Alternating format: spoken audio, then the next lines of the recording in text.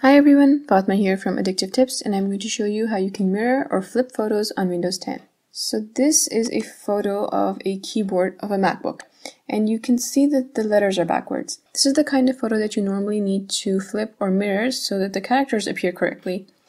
There's loads of apps that you can use to flip photos. I'm going to recommend using either Irfan View or the Stock Photos app. So with the Stock Photos app, open the photo that you want to flip and click the Edit and Create button at the top. From the menu, you want to select Edit. And once you're in editing mode, you'll see this flip button in this column on the right. Click it and the photo is going to be flipped over. Now the limitation with the Photos app is that it only flips photos horizontally.